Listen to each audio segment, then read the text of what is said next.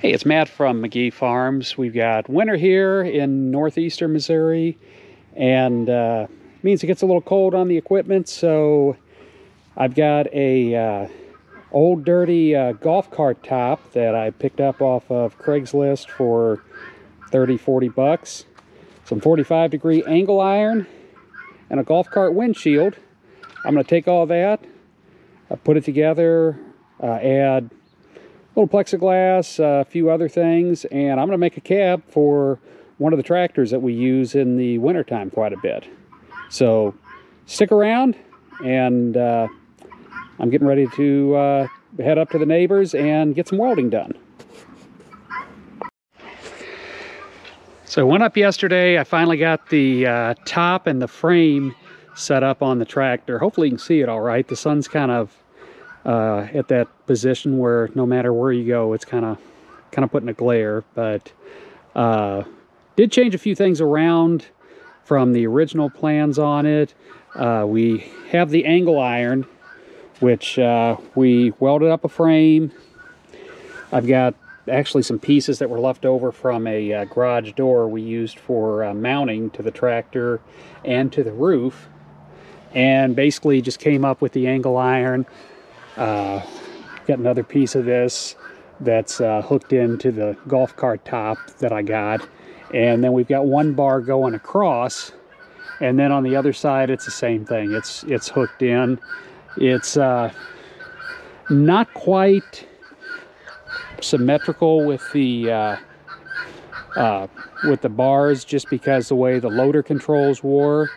If I went out all the way like I wanted to, it would have been in the way of the loader controls, and I would have been able to work the float. Because the idea is pretty much to leave this on year-round, and I'll use it as a sunshade in the summertime. Probably put a fan, mount a fan, maybe a radio in there, I don't know. Now on the back of it, we had some frame parts that were left over. I think I showed them in the last segment of the video. And what we ended up doing was cutting them short so they could bolt into the top. The golf cart tops, they've got like a little area that comes down, and we welded them onto the ROPS, the rollover bar. We did not drill into those. I have seen some people make tops and they drill into those, but that kind of messes with your structural integrity if you did happen to roll your tractor. Hopefully, you know, welding it, I was a little leery about even welding it, to be honest with you, but it shouldn't really mess it. It's gonna need to be touched up a little bit with some paint, but as of right now, it's not quite warm enough for the paint to set right. So I'm gonna hold off on that. Get a warm day here, I'll probably try to hit that. I want to redo this whole tractor. I started a little bit a few years ago, and the had some engine issues with it, and want to get back, repaint it, do some body work, little dings here and there, and just fix everything that's wrong with it. Now the next step that we're going to do with this is we're going to do a windshield. And I had a golf cart windshield I picked up too. Originally I was going to put on, but again, because of the loader controls, it just wouldn't work right. So I ended up picking up some plexiglass at Home Depot today, and I'm probably going to have to trim it just a little bit for the windshield. As far as the back, I do have a golf cart windshield I'm going to stick on the back. I've had it on there before. Only thing is I am going to have to either take this off or relocate it. If you've used these, they're kind of nice. You know, everyone talks about how great these are from BX Expanded, and they work good.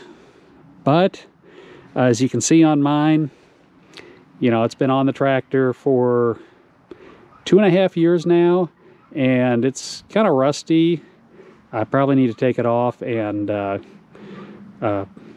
knock the rust off, give it a coat of paint as well. But you know, it's nice to keep a few tools in the tractor, and also my plan was to put a second one on to keep chains in.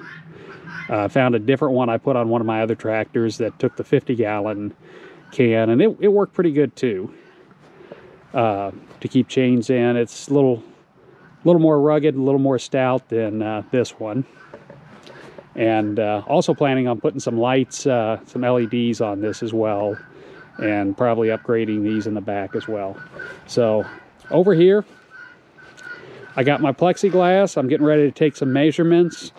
Like I said, I'm probably going to have to cut it down just a hair, not too much. So I've got my circular saw over there. And what I'm going to do is once I get it set, I'm going to just drill a couple of holes in it and use some zip ties to go around that frame. So I'm going to turn the camera off and start taking some measurements and get the windshield ready to go. So I got the plexiglass mounted, and like I said, just took some zip ties, drilled some holes. You got to be real careful drilling with plexiglass if you ever work with it. When you drill or when you try to cut it, it's very fragile and it cracks and breaks really easy, and it's not cheap. And once it's cracked, it's pretty well useless. So go slow with it. For the drilling, I left the little plastic protective pieces on it and just went super slow. I've got it at a couple of different spots up top and on each side. And side actually worked pretty good. The nice thing about this too is the heat from the engine of the tractor, once you get working, comes right back on you if you've got the windshield and all. So it kind of keeps you warm a little bit. I'm gonna look at maybe getting a tarp or maybe some of the HD PE panels that I have, and in the open space here, maybe try to block this off a little bit. You got to be able to use the pedal, so it's a little hard to be able to do it, but I'm going to see what I can do there. Also, as I mentioned, once this comes off, I'm going to grab this golf cart windshield and I'm going to mount it to the back, and that'll give me protection from the front and the back, where the side's the only thing open. It might even block off one of the sides. I don't know, but anyway, that's topping a windshield for an open cab tractor. Should work with pretty much any tractor that's got a ROPS on it. If you like the videos, as always, give us a thumbs up. We really appreciate it. Maybe subscribe to the channel or share it with your friends. It's always appreciated, and it does help the channel grow. Till next time, have a great day.